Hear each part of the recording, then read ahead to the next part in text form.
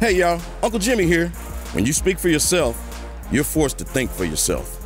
And when you think for yourself, the sports world looks different.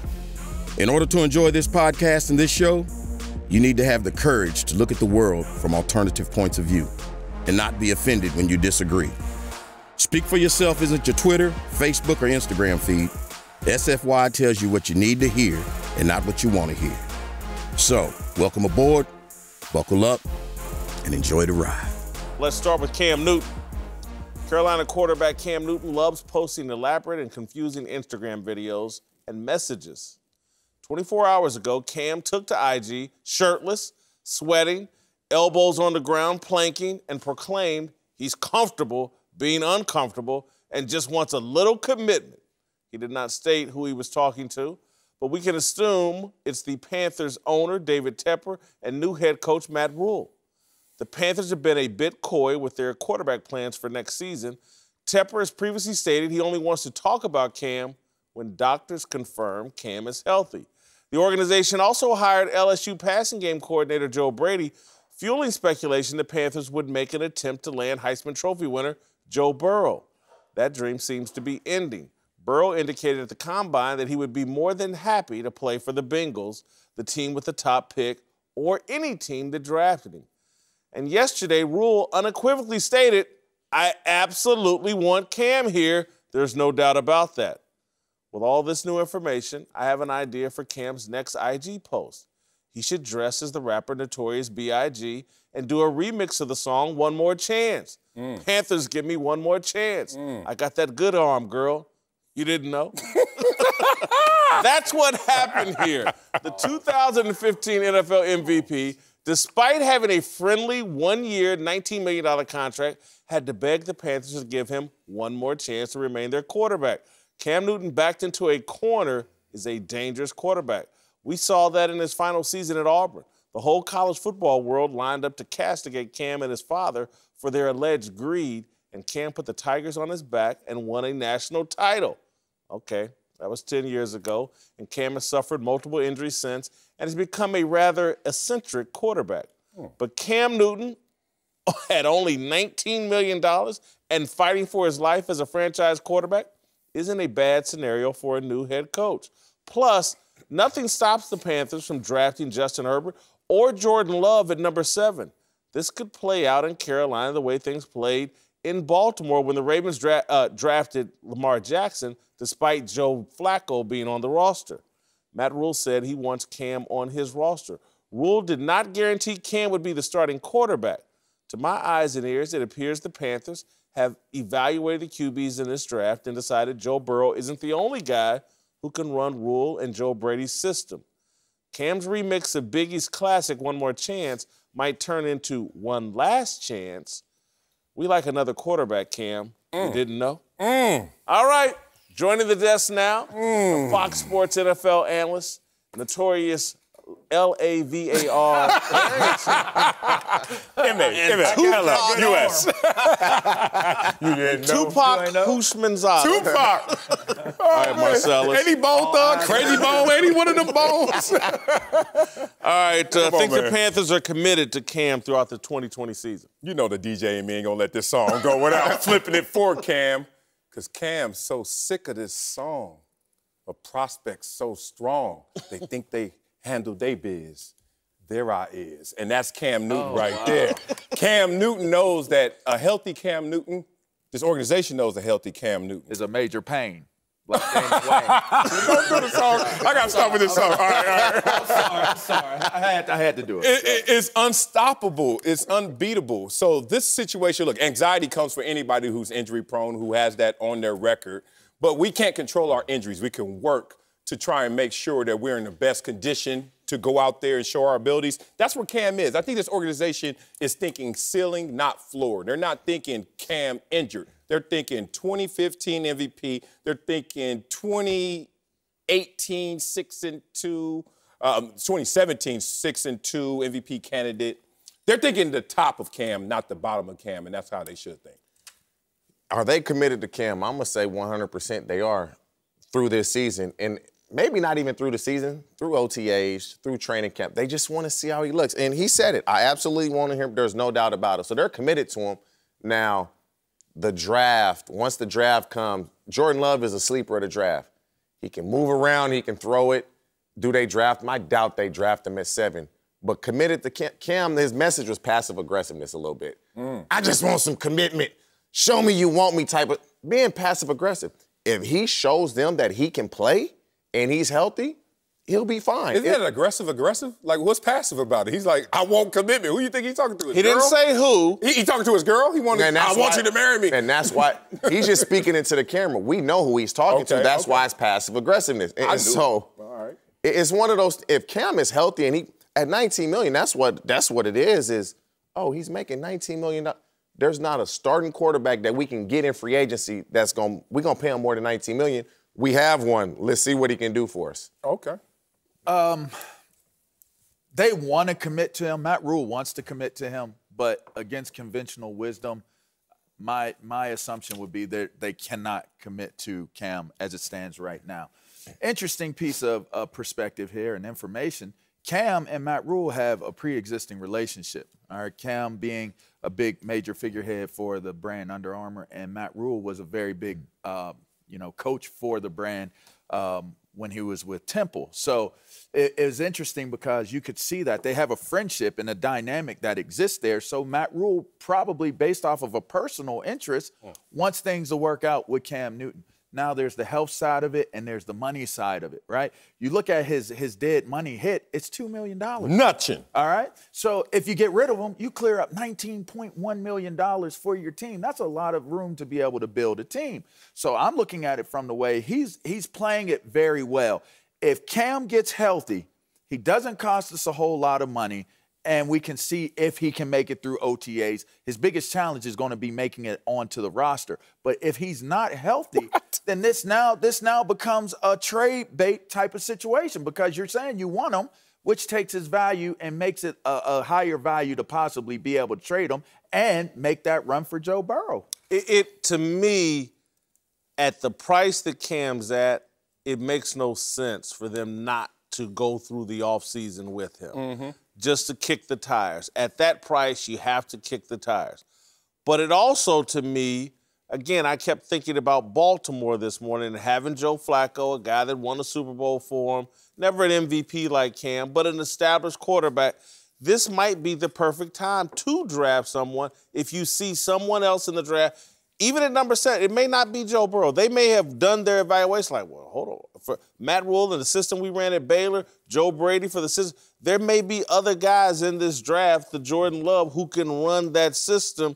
And you draft a guy, you let Cam play and hopefully he has a good year and the kid sits and learns, and then you play him the next year perhaps, or you have a decision to make during the offseason, or Cam's trade value is, who knows what comes from this season. But I don't see them as fully committed to Cam. This is clearly a dating situation. Well, you can't fully commit just because of the injury concerns. So when you say fully commit, do you mean for the 2020 season? Wow. I think they're committed. Yeah. Look, first of all, we have to respect what it takes to be a franchise quarterback, and it's not just tangibles, and it's not just intangibles. You also have to have the combination of good luck and health, and you have to be able to exist and succeed in those moments. Cam has proven that. No one else on that Will Grier, Kyle Allen, who are you going to draft? No one solidifies that position more than Cam. Cam can lose it, and you can have anxiety because of his injury concern. But outside of that, are you really starting to look at his performances and say, no, Cam is not good enough? Because his performances were there. You don't want to get off to a bad start with the owner, and the owner sitting there saying, talk to me when he's healthy. That's why he made sure when he did his interview, he said, listen, Cam is trending up in terms of being able to get a good, clean bill of health. That's what Matt Rule said out of his mouth. So he's basing the same exact thought process off of Tefford that he's looking at Cam from the standpoint of almost saying, talk to me. I want him, but talk to me when he's healthy. Here's the issue for Cam, I believe, in this system with these two guys, and particularly Joe Brady, but Matt Rule as well. If you go look at LSU, Joe Burrow was pretty precise with the football. Yeah. He was very accurate with the football. His fundamentals. Cam's footwork is so inconsistent. He's late with the ball.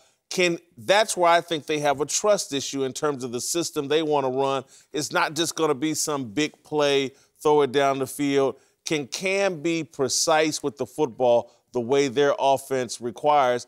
That's where I think their trepidation and lack of commitment would come from. When Cam had Norv Turner is a throw the ball down the field type of guy. So that's a lot of 6- and 7-man protections.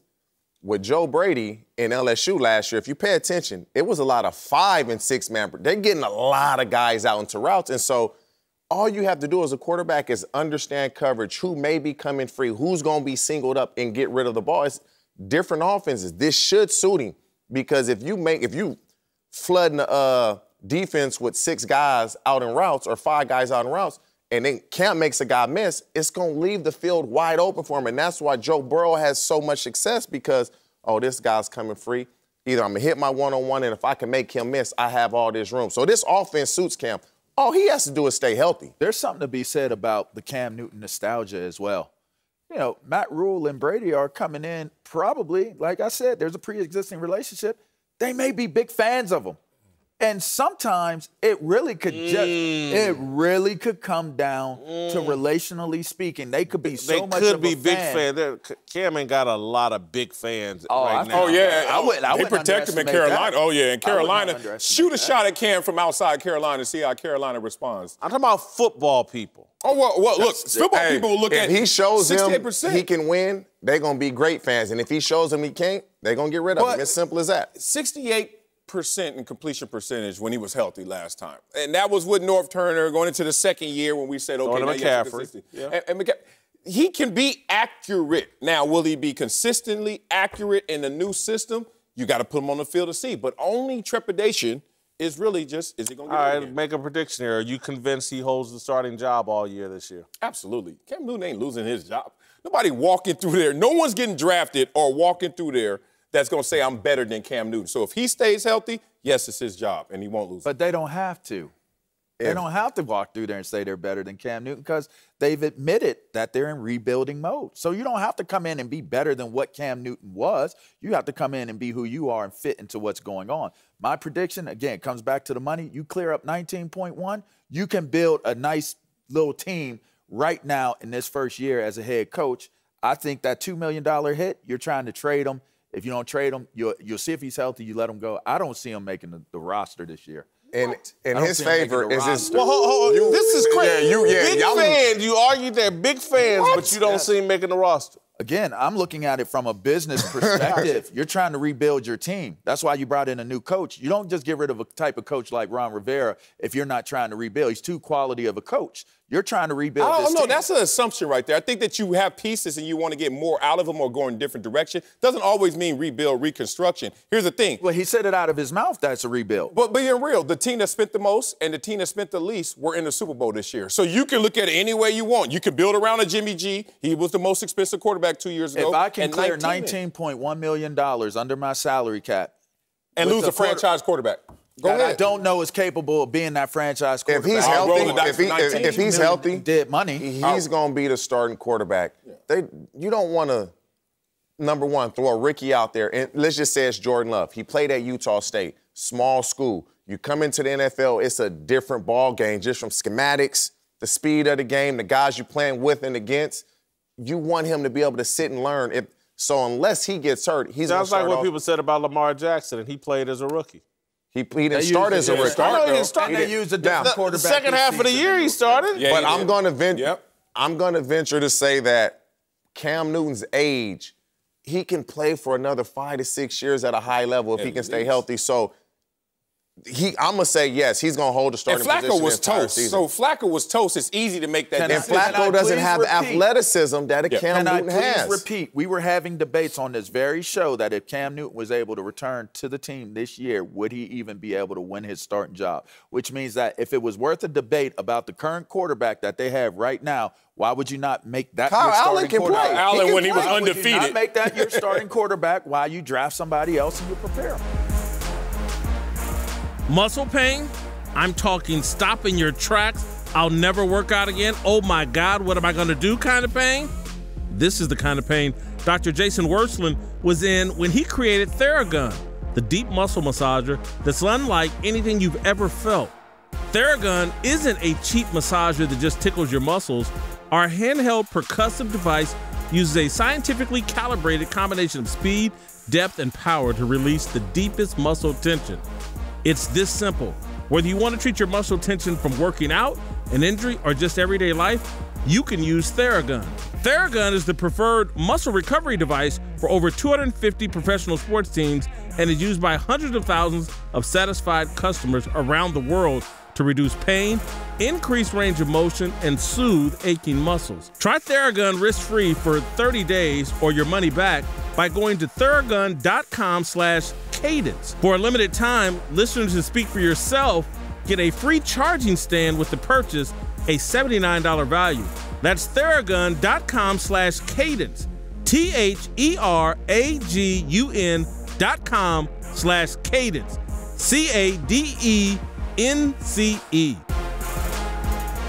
LeVar Arrington and TJ Houshmandzadeh are back. Time now for a big story. Let's move to Tom Brady, whose future has everybody in the NFL talking, with wild speculation flying about where the GOAT will play next season. Just about every team in the league is hoping to get in on the action, with Tampa Bay head coach Bruce Arians saying that Brady is at the top of his list of quarterbacks he wants to pursue in free agency.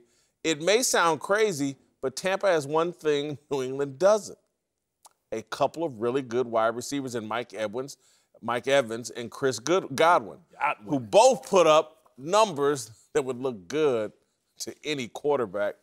All right, do we think Tampa Bay has a real shot at signing Tom Brady? No, not a real shot. It's attractive with the roster. It's attractive with that offense. It's attractive if you were to put Tom Brady into a system where he protects the football like Jameis Winston doesn't, and then you take advantage of his accuracy.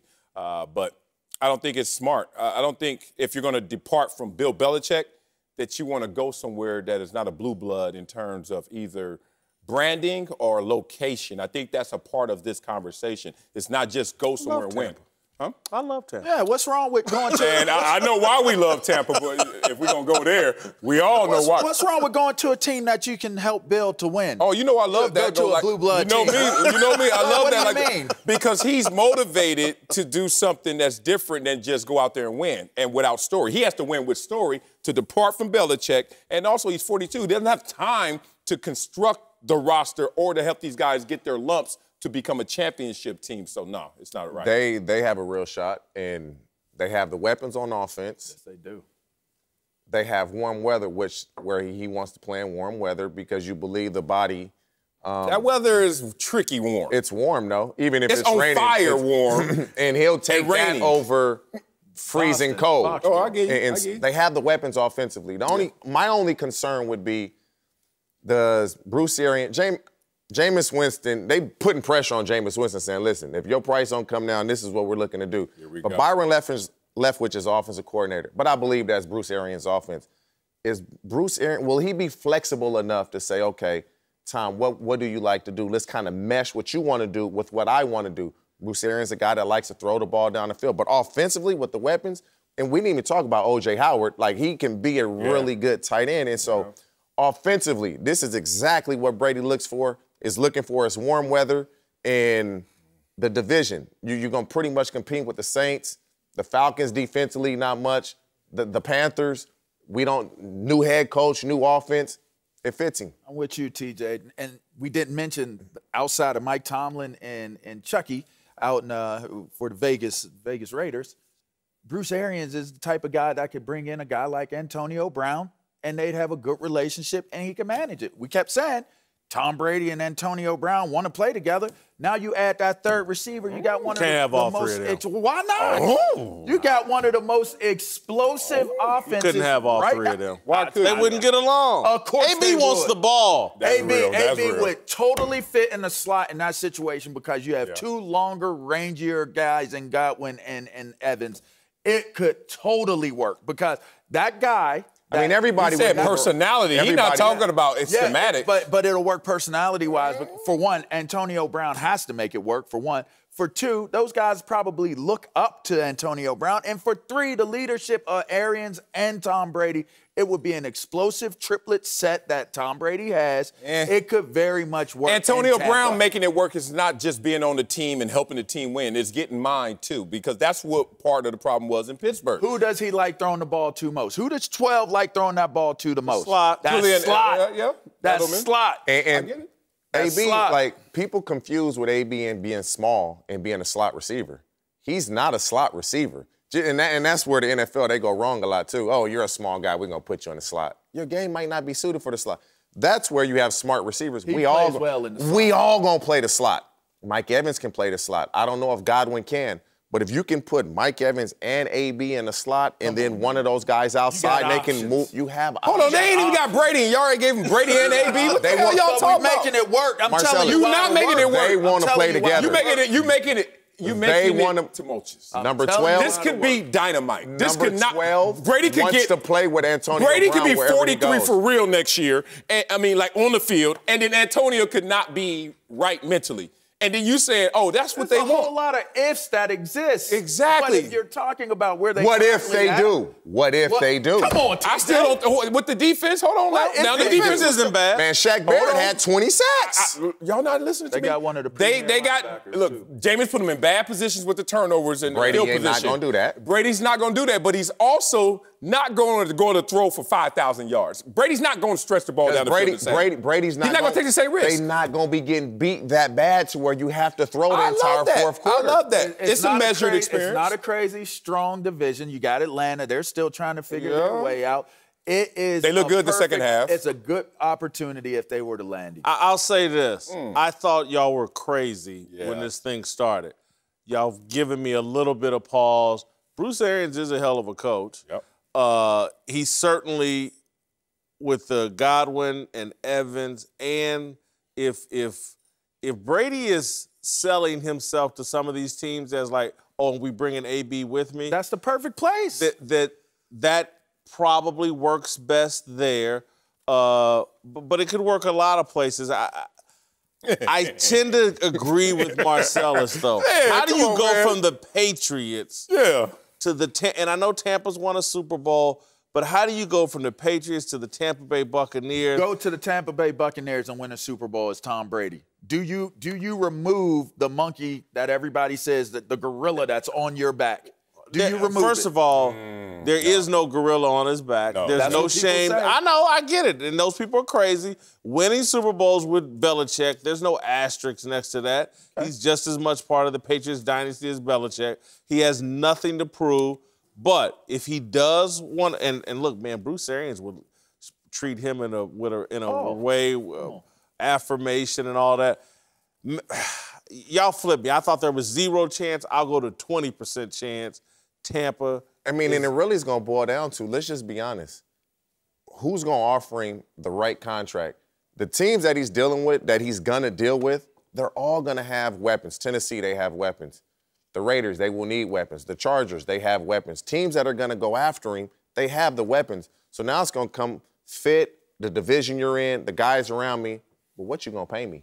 Yeah, but this defense gave up the 29th most points. They were putting bad They were putting situations. bad- Ain't nobody putting that many damn 30 Jameis interceptions. Look, I know. I'm considering what you're saying and still saying you shouldn't be 29. I like Jameis Winston. He was playing baseball 30 for 30. He was in the 30-30 club, and I didn't think he was going to do it. But y'all not understand where Tom Brady's coming from. Where a team that was, number 1? Yeah. And then you're going to go to 29 and say, oh, because Jameis is gone, where are we going to land when Jameis is not here? That's not number 1. 2, you look at Man, that LeVar defense is, Arrington. You think he's going to swap out number 1 defense for 29? You guys are defensive players. Yeah. If you take 15 to 18 less snaps a game, you guys wouldn't be better? Yeah. Oh, okay. Them last 15, that's the easy sacks. Them last 15. I'm about to say them last. No, but your defense wouldn't be better if they played less snaps. TJ, The discussion has been around Tom Brady not having respect for his paycheck and talent. If he could go get both of those two things in Tampa and bring in his boy that he had in his crib, smiling selfies, why are we condemning this? I'm not 1,000% convinced he wants to play with AB. I think that's just the homie love. Yeah. So dog. now, man, I'm not we're gonna throw 1,000%. rhetorical tarts out there. All right, that's fine. It's more interesting than I give it credit, but hell, It's not. I don't. It would be exciting if it happened. Whitlock and Wiley, joined now by Fox NBA analyst Rick Bucher and Yahoo Sports senior NBA insider Chris Haynes. All right, let's move to the NBA, where LeBron had a huge night against Zion Williamson and the Pelicans last night. Showing the rookie, he still got it, dropping 40 points in a win and celebrating with some red vines at the end of the game. LeBron has had a fantastic season, but he's still trailing Giannis Antetokounmpo in the MVP race. But both guys are putting up big numbers, with Giannis edging LeBron in points, rebounds, and shooting percentage, while LeBron leads the NBA in assists and is shooting better from three. All right, we've asked this before, but we'll ask it again. Think LeBron can catch Giannis in the MVP race? I still don't think he can. I don't think he's as motivated as Giannis to get the MVP. I think he's going to die on the shield, on the sword of a title, but not as an MVP. His minutes are down from last year, which was career low in minutes. So he's doing his own version of load management, and on defense, he's better this year, but still picks his time. Dribbles slower than the average point guard, bringing it up to kind of conserve himself. And it's a shared experience with AD. LeBron, at times, is not the best player on his team, even though he's LeBron, the greatest player we have right now. So, no, I don't think he's fully disagree motivated. with that. Yeah, I do too. You do? Oh, y'all think He's the best player on his team. he's better than AD? Yeah, Oh, okay. every night. Well, I watch a lot of games. Every night? Every night. Every night? Even on his off night. I think on his off nights this year. I think the Lakers had no AD last year, and they had LeBron, and they were in no way in this position that they are now. I think AD is not getting. That's my point. It's a shared experience. So you're going to say, oh, I think it's AD. No, I think it's LeBron. That's the problem. That's why he won't MVP. I'll go you one better. He's a better player than Giannis Antetokounmpo. Who's this? AD? LeBron, no, LeBron James. LeBron James. Oh, my God. All the things that LeBron does, and this is why I do believe that he has a chance of winning MVP. Now, the Lakers are going to have to make this a race for the best record. I've done this long enough that I know how the voters look at things. And when it gets this close, they start to look at numbers. And how do the respective teams do? It may not have anything to do with it, but the reality is that becomes a factor. And then they go down the list of where their statistics are. Everything's close, but I got to take a look at LeBron James leading the league in assists and how that makes the rest of that team better and what we thought of that team at the beginning of the year. So if the Lakers can make this a race for the best record, then certainly LeBron has a chance. He's on the outside looking in, but I cannot close the door on the possibility of him winning it. I agree. And I think we have to not dismiss how important the last impression is. When I'm talking about down the stretch, what happened? I remember 2017, the year Russell Westbrook won MVP. For most of the year, I was telling people I was going to vote for James Harden. I even told some of the Rockets officials I was voting for James Harden. Then Russ with the last 2 weeks, just went on a tear, triple doubles, but he was hitting game winners. The last impression, I gave my vote to Russ. Of course, some Rockets officials, they were mad at me, rightfully so. What I mean by that is, like, Milwaukee, they've been in cruise control all season long. They don't get a lot of buzz, And so the Lakers, they're going to be on everybody's radar all the time, even the media. So if LeBron and the Lakers string away some big wins down the stretch, I don't even think necessarily even catch Milwaukee for the best record in the NBA. Right. But if they can, just make it close.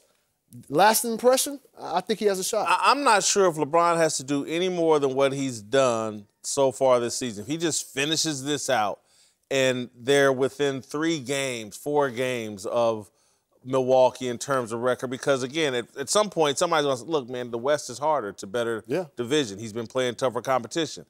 And then the other thing, the reason why I think he can catch him and why I agree with Rick, he's a better player, everything I see LeBron do, even last night, I go, you know what? He can do that in the postseason as well. What his impact will be immense in the postseason against every opponent. When I watch Giannis, I just go, well, we'll wait to see the postseason and see what that really looks like. And I'm just that experience, and that's why last night was important. He was effective against Toronto last night, led him to a victory.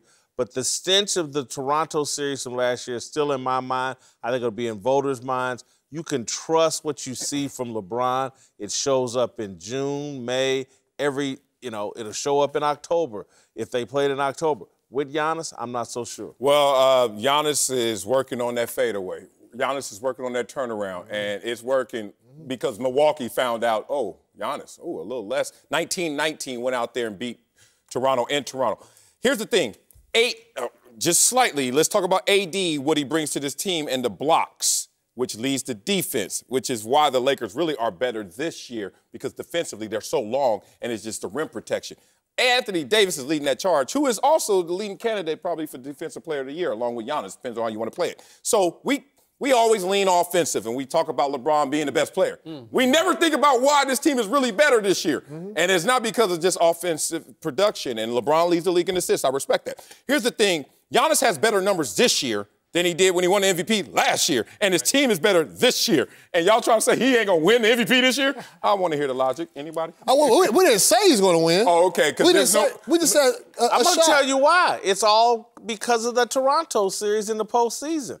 To me, what happened to him in that series tainted his MVP. That's prejudice right there. Well, that's not a part of the voting consideration. You're right. That's prejudice right there. But the reality is, all those things factor in. You can say it shouldn't be. You can say you need to look at it through a prism. But the reality is, voters look at it and they don't want the embarrassment of going back to Dirk Nowitzki, winning MVP, and then getting knocked out in the first round, where everybody looks at it and says, "Well, we got this wrong." They want to know that they're voting for the guy. It may be a regular season award, but the guy who's going to have a chance of being the other thing, Marcellus, with us all being journalists or whatever, we love narrative and story. And LeBron's story is better than Giannis's story. It's this year, or are you talking about in totality? This year and damn near every year. But all right, I give you totality. Okay. But this year? Okay, really? all right, even a guy who can get over the hump and his success leads to championship success? Listen to what he says. This year, do most people talk about Milwaukee? No. That's part. What year do they ever talk about Milwaukee? What we going No, but especially now, because the feeling is that, look, we've seen this before. Yeah, we saw this last year, and they basically got swept out by Toronto in that series. So So you vote for LeBron, and then guess what? They get swept out by the Clippers. No, but the narrative, again, to go back to the narrative, we've never seen what LeBron is doing. At his age, in this deep, no one. I'm just saying. Here we go with this Drew Brees MVP Legacy Award. How did that end? And again, when you go back to the narrative, I'm just telling you. Here we go.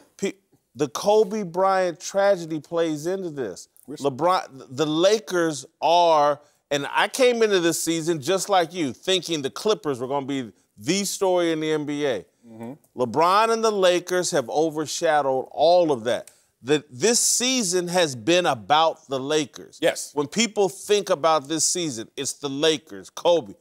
Hand the MVP to LeBron. He's in year 17. He's put up incredible. Look, man, I was very skeptical. Didn't think. I'm the guy that says the Hollywood James experiment's not going to work. I'm hoping the Clippers bail me out on that, but it don't look promising. LeBron and the Lakers have it going on, and it wouldn't shock me if the voters, again, it was no different. Steve Nash got MVPs off of narrative over Shaquille O'Neal when Shaquille was clearly better. Yeah. LeBron's got a hell of a narrative. Don't make me nerd out up here because we count all the counting numbers, the easy ones, rebounds, assists, and points, where LeBron still loses to AD in 2 of those 3 categories. But then let's get deeper. PER, win shares. Who you think is having more impact on the Lakers? He gets quiet again. It's not even LeBron James. So look, the shared experience, I think you guys are really minimizing. That's going to, outside of LA borders, they're going to think, AD's there too, which robs LeBron a little bit, and then Giannis. I just want to ask you, I'm not trying to nitpick. Let's go. But are you thinking in the minds of the voters? No, of course not. You know me. So again, that's what I'm saying. I'm not talking about last year when I'm voting this year. But I'm thinking in the minds of voters, and I just think. I know. I agree with you. You can go and look, and they have all those stats and numbers, but I just don't think people are going to be sitting there going, well, he shared it with AD, and AD's a big part of the deal, and maybe AD was better than him 35 or 40 of the games. blah, blah, blah. They're going to sit there and go, damn, LeBron James is dominating the league. At that age. At And that I'm age. old when I'm voting, so the voters are old and they're going to Well, get credit. let me I have a confession to make. So let me say, I am thinking about the narrative and how I think other voters Are you a gonna voter? vote. I am a voter. Oh, but let's I'm talk. going to say this, just to make it clear. I do think so far Giannis is the MVP, and I think it's his to lose. But I would say, it was just a little personal note. Giannis' girlfriend, Mariah Riddlespringer, that's my cousin. Both from Fresno, so you know they just had a child. So that's my little cousin right there. So I want to make this clear, Giannis. I'm not saying LeBron should get the MVP. I'm just saying that it's a long season. That's all I'm saying. That's all I'm saying. It is too long. Go ahead. Too far away to be thinking about Christmas already in that present you ain't I'm glad I made that clear. That's all. Haynes taking care of personal business right here. Let me just That's tell it. That's all I wanted. What just happened here? That podcast interview. Come on, And that podcast, right. Come on, Christmas cuz. present gone. With home security, there's two ways you can go about protecting your home.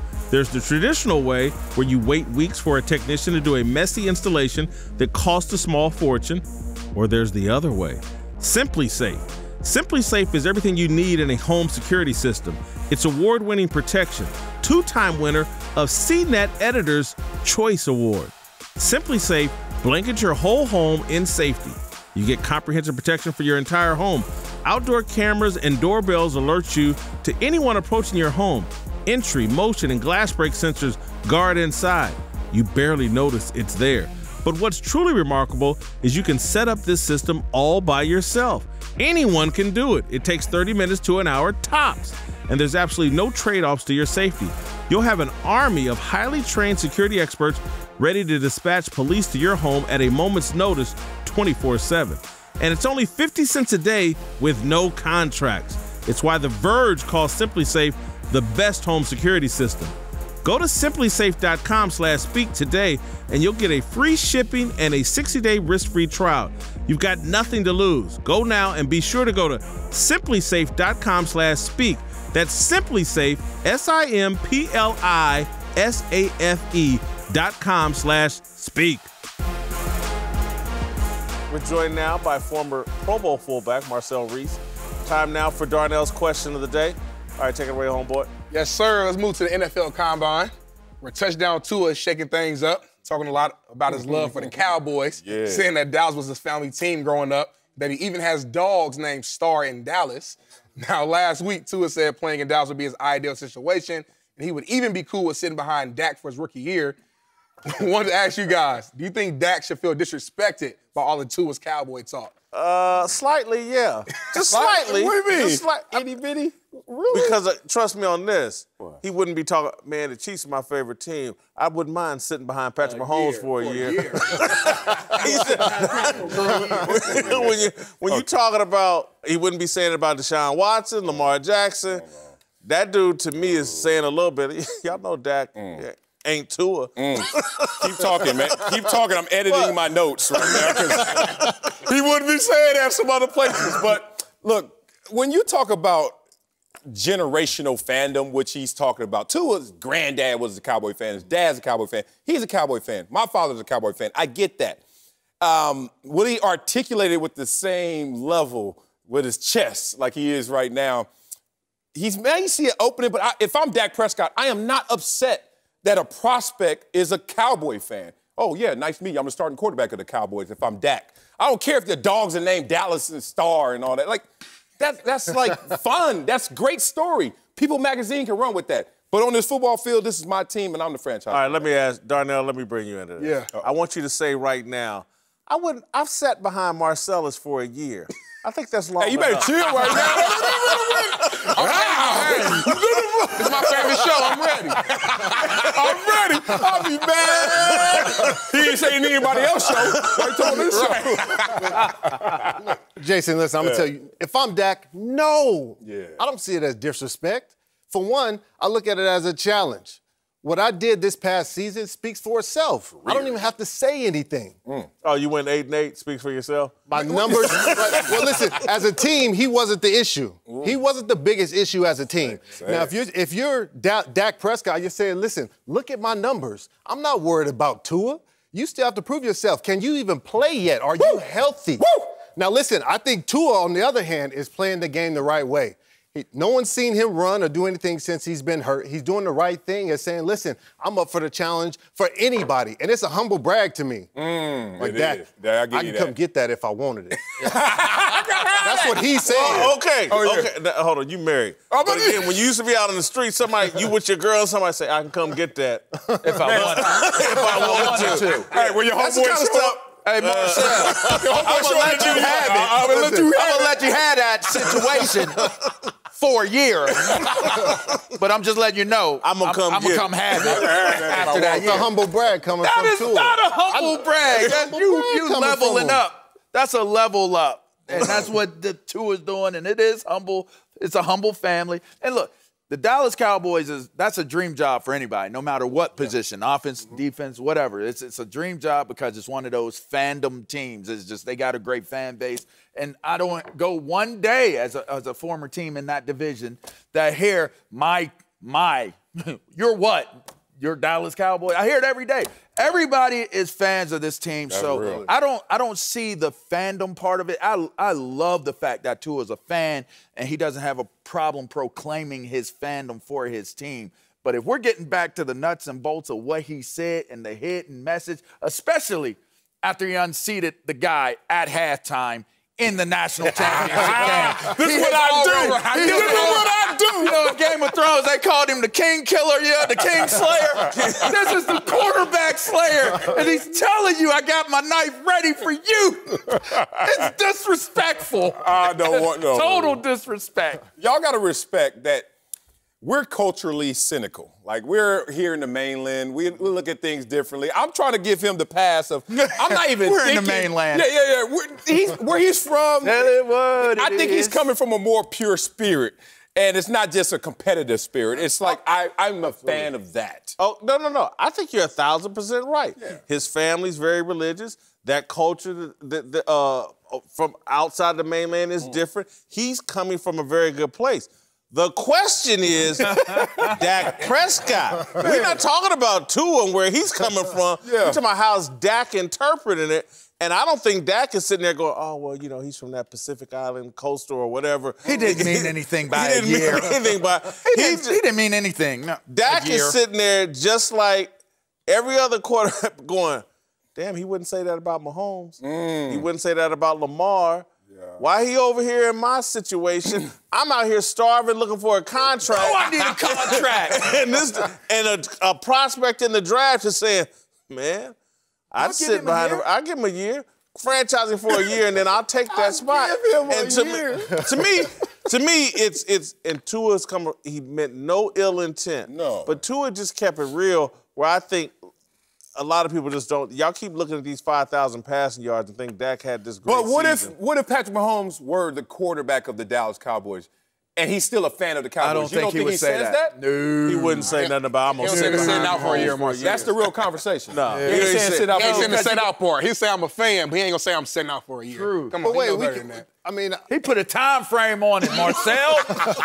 Franchise tag. You and I both know. But we can't have it both ways. We can't say he wasn't thinking about it as a disrespectful comment to Dak, and then also say, well, he's from a different part. He's not from the main island, so he wasn't thinking about it like that. I get what you're saying. Like, why would he qualify it and not say the year part?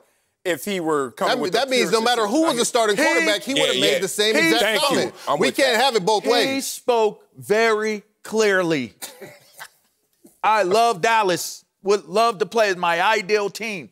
I don't have a problem sitting behind Dak for a year.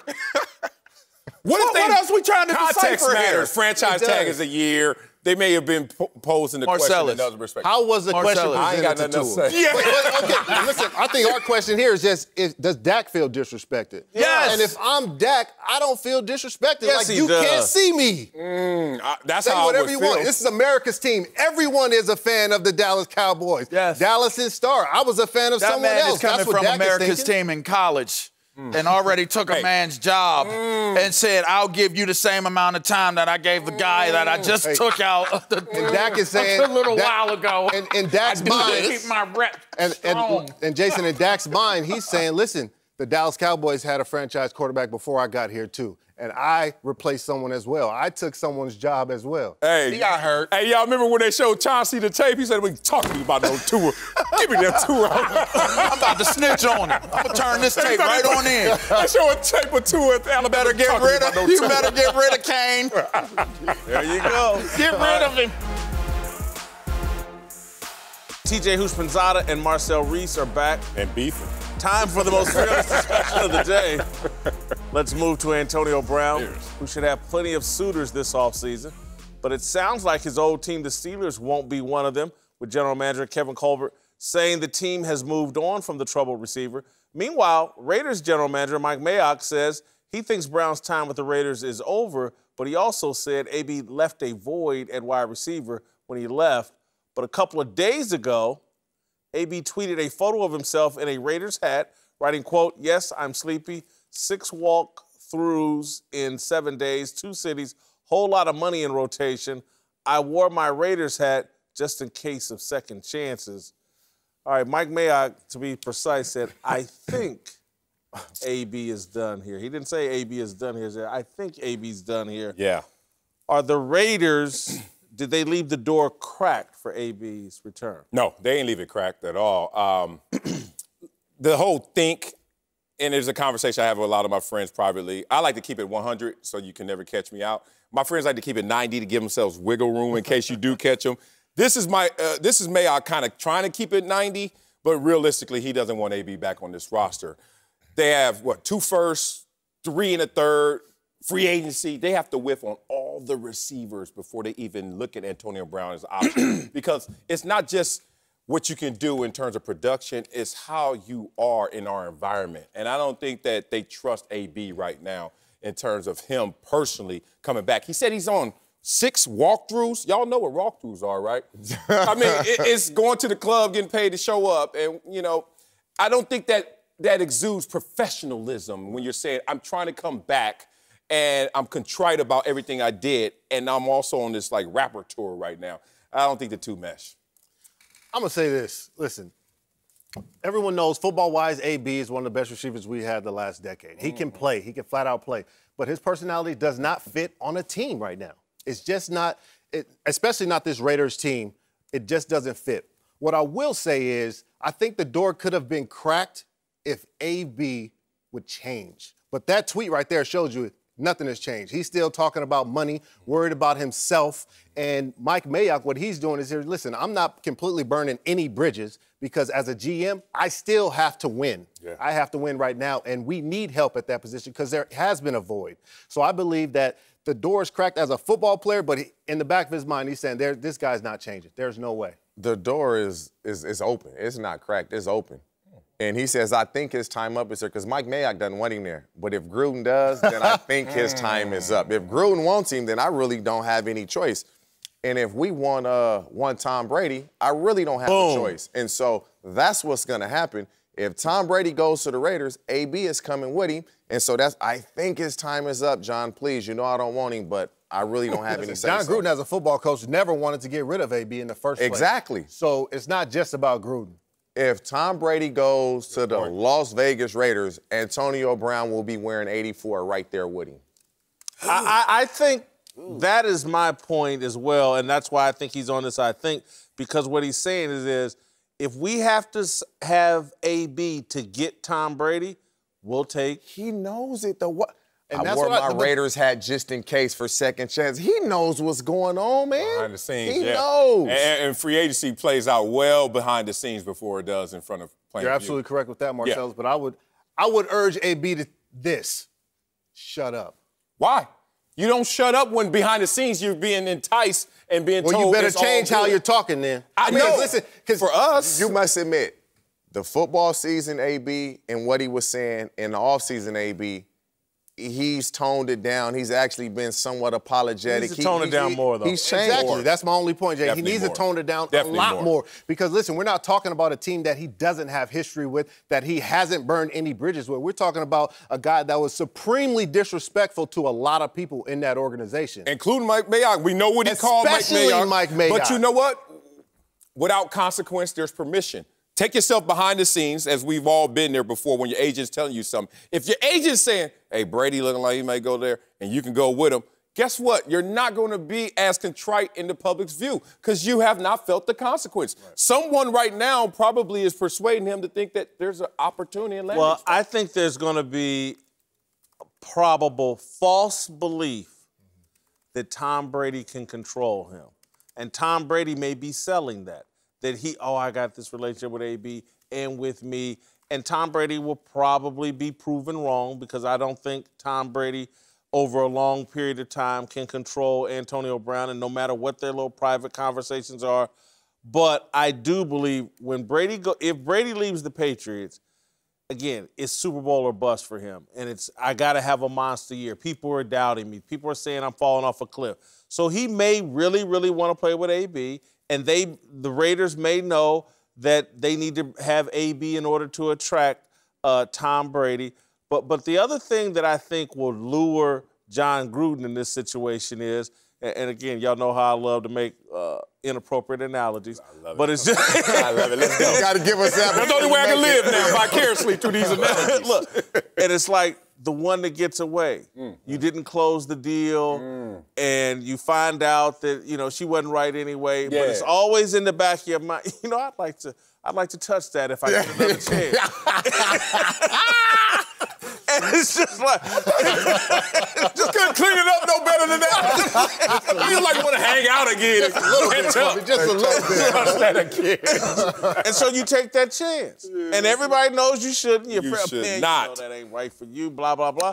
But it's just, you didn't get to experience it. You thought it was going to be great. You thought it was going to make you a playoff team.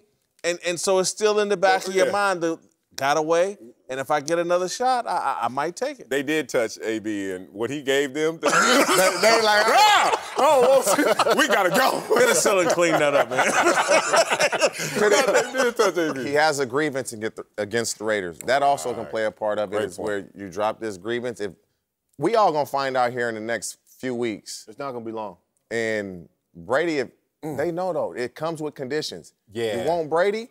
Then you're going to bring his baggage with him. It comes with conditions. It's the buddy scholarship of old. When we used to always have, my boy got to come with me too, or I'm not going to your school. It comes with conditions. But AB went full AB, and you never should go full AB. And he went full AB as a Raider. Guess what? It's hard to walk back those memories. I don't care what contingencies are in place. You're like, we have 51 other guys to think about outside of AB potentially and Tom Brady. I'm really going to sacrifice all those guys that have to deal with AB, who right now still feels like he's a little full. A hot mess. This wasn't scripted, but I want to ask the question. Do we think AB is capable, even with Tom Brady, of behaving for a full year? For a full year? I haven't seen it, Jay. He hasn't proven it to me.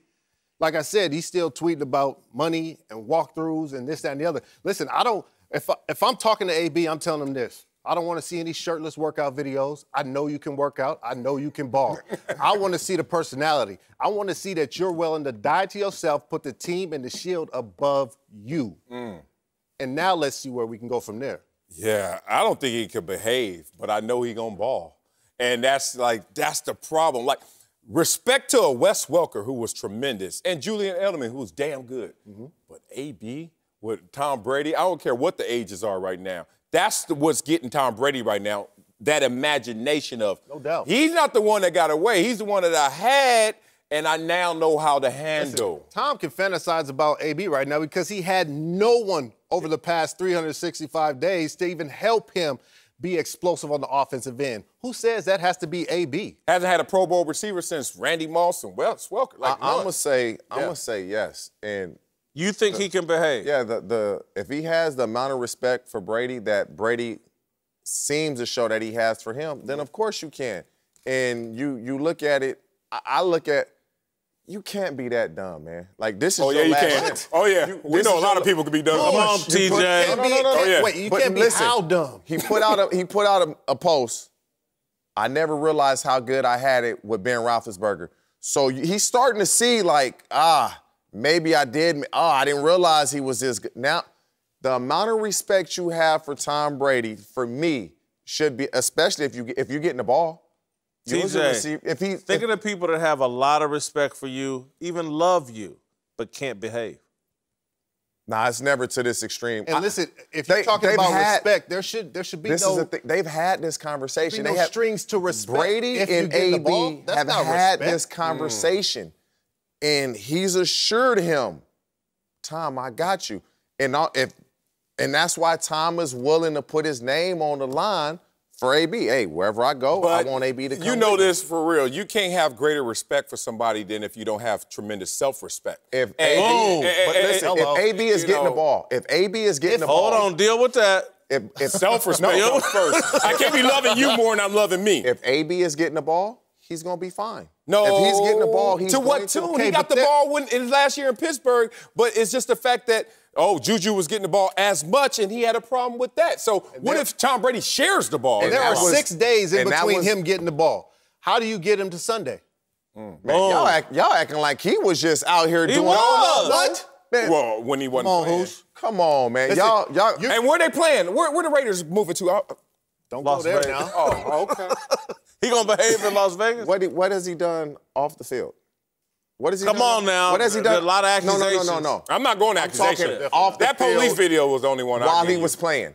What did he get in trouble with off the field while he was playing? Nothing. I'm not necessarily just talking about trouble. I'm talking about. I'm not talking about trouble. You're not looking for just numbers when you're the Raiders moving to Las Vegas trying to tap that untapped market. You're trying to win. You just said it yourself. You are trying to win. And they looking for guys that's going. You're not just trying to give somebody Why numbers. are you considering Tom Brady and if you're not just looking for numbers? Because he's the GOAT. Right. All right, when and we he's come gonna back, produce Sin numbers. City.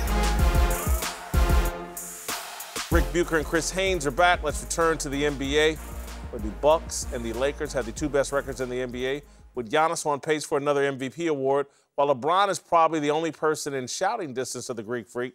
Not surprisingly, Fox Bet has Milwaukee and LA as the top 2 favorites to win the title this year. All right, best bet to win the titles, Milwaukee or Los Angeles? I'll say the Lakers. The duo's too strong. I bet on their defense, their length, how they could play playoff basketball, slow it down. Sideline, I like their coaching staff in terms of depth and experience. Championship experience, even on the Lakers, sprinkled in there with Rondo, obviously LeBron. The Bucs still have to get over that hump, and I'm not going to bet on them getting over the hump. I know the pathway of the Clippers being there is going to be difficult for the Lakers. In all seriousness, the Lakers. I was wondering if you could get through without saying. I mentioned the Clippers. Look, I thought he mispronounced the question. I thought he said Celtics Clippers, but we're going to talk about the Lakers Bucs. The Lakers got to get past the Clippers. We all get that, but I bet on that championship experience and the duo more so than I do with Milwaukee. You have surprised me. For me, it's the Bucs have the better chance of winning it, simply because of the conference they're in. Yeah. And I look at Philadelphia now, questions about Ben Simmons. Thought that maybe that size and those matchups could create problems for them. I'm still a big believer in Toronto, but I need to see them in the postseason without Kawhi Leonard. I have as many questions about them in the postseason as I do about the Bucs. But look, it's not popular. Boston, nothing? Jason Tatum is making me a little bit more of a believer. I question, do they have enough rim protection when it gets to a size game and it slows down a little bit? Are they going to be able to battle? A lot of it's going to come down to matchups, which is why I cannot have the Lakers as my top one, because when it comes to matchups, if they have to go through the Clippers, I still don't see them getting that done. Yeah. I know it's not a popular notion right now because of the way the Lakers are playing and the way, conversely, the Clippers are playing. But when I look at what they have and what they're able to do and the focus of Kawhi Leonard, he proved it to me last year. Don't worry about the regular season. Don't judge me by the regular season. Don't judge my team by the regular season. Right. My aim is to be standing and be the last man standing in June. And Kawhi also said, and the Golden State's going to be decimated by injuries. He said that. I missed that quote. Who got that quote from? All right. Exactly. I will have to look. If we're talking about just these 2 teams, exactly, it is very hard for me to bet against LeBron James because I'm going the experience factor. I was there, covered that team from beginning of season, preseason, all the way up to taking down Golden State, coming back from a 3-1 deficit. I do believe in teams having to go over that hump. And I don't necessarily look at the Eastern Conference landscape and say, well, they're going to have an easy path, so they'll be more refreshed and be better focused to win in the finals.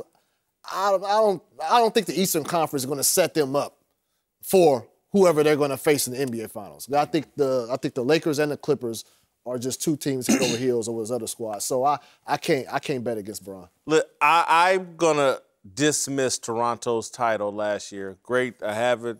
They have it, but I don't think it proved anything. Because I think when the first time you win a title, at some point during the regular season, I need to see a stretch of greatness. And, that's my problem with the Clippers right now. I've been a Clippers going to win the title guy all year. They've not shown me a stretch of greatness. I'm now a doubter, and I got to lean. The Lakers are going to come out of the West, and I think that if they come out of the West, they would beat the Bucs, and so that would be the team. I'd bet on the Lakers and LeBron James more so than the Milwaukee Bucks. But these are two low probability responses, right? Bucks and Lakers. Like, let's be real. I'm going to do my job up here, but damn it. The Lakers the best record. It's not that low. It's not that low. Lakers beat the Clippers yet? Exactly. I'm not favoring them in a series. If you say, would I favor the Lakers over the Clippers versus Milwaukee in the East, I would say, okay, Lakers, you're going to show me something more in the playoffs, and it's better suited for you guys, hopefully. But LeBron's been less than against the Clippers. Kawhi, who was the Giannis stopper, is now going to be the LeBron stopper, and that's going to make this situation for the Clippers. This is the tricky part of this question, is that if you're asking me who has the better chance of getting there, then I'm going to say the Bucs. Yeah, that's why I responded that way. But if it's Lakers-Bucs, then I'm taking the Lakers in that matchup for many of the reasons. No. But the question isn't about Lakers, Bucs in the finals. Who best bet to win a title? Right. And again, if you think the Clippers are going to take the Lakers out, then you should probably say the Bucs. Which is why I did. You don't.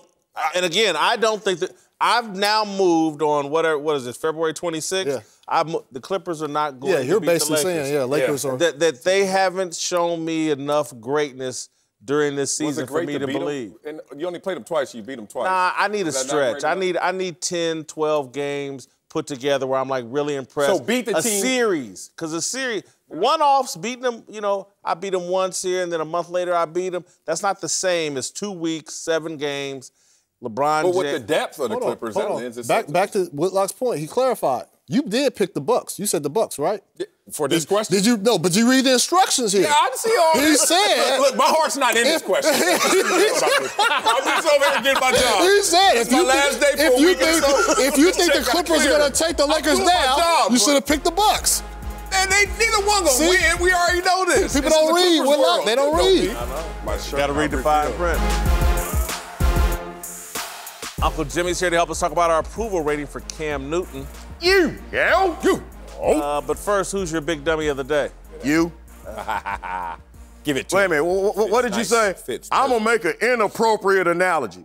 Yeah. Since when in the hell you ever made an appropriate analogy? Why are you qualifying it? All right. Good point. All right, let's talk some Cam Newton, who just took to Instagram to proclaim he just wants a little commitment, presumably from the Panthers, who have been non-committal on Cam's future with the team. Marcellus, do you think Cam would be better off with a change of scenery? No, I don't think so. He has so much equity there. They still have high hopes for him if he could stay healthy.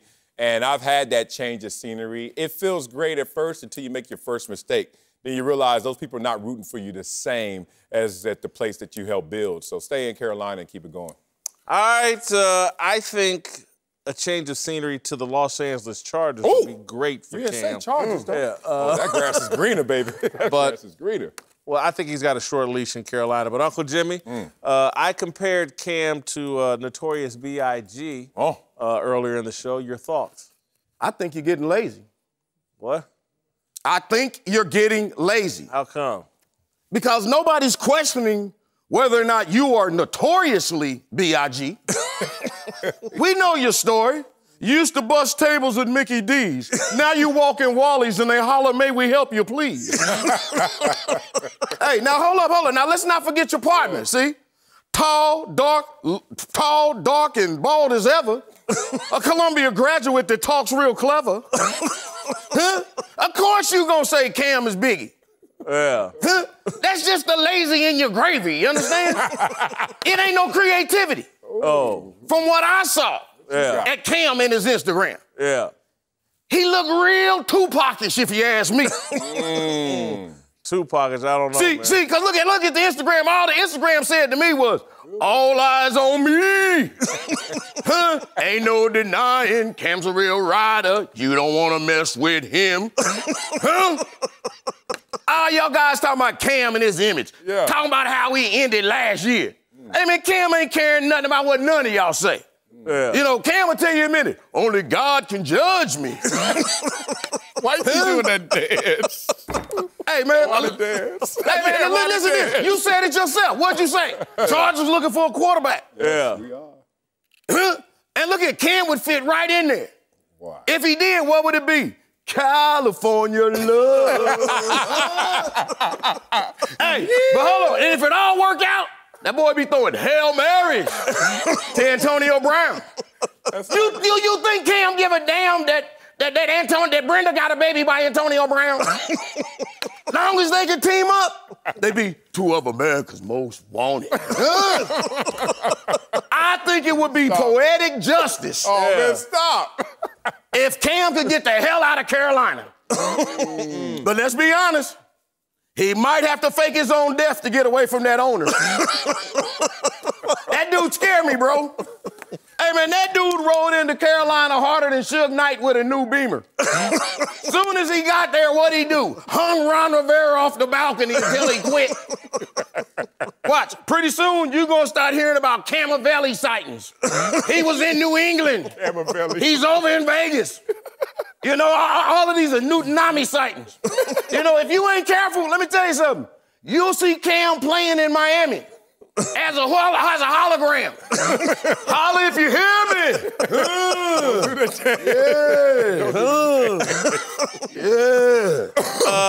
That's some of your best work, man. That's some of your best work. You need to work on your dance steps. Man, stop doing that. Move. All right, I got Cam's move. You know they do.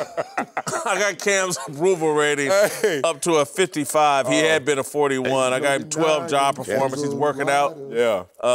Moved him up a couple points in authenticity, I think, as well. Yeah. 55 role player. Man, Uncle Jimmy had me going until he said Cam with the Chargers throwing Hail Marys. That means we losing a lot. Hail Marys ain't good, but other than that, I'm with you. Cam Newton All-Star, 79. He still has it, man. Just got to stay healthy, I'm trying to think of what, well, you did use All Eyes on Me. He used everything. You got every everything song in there. ever. All right.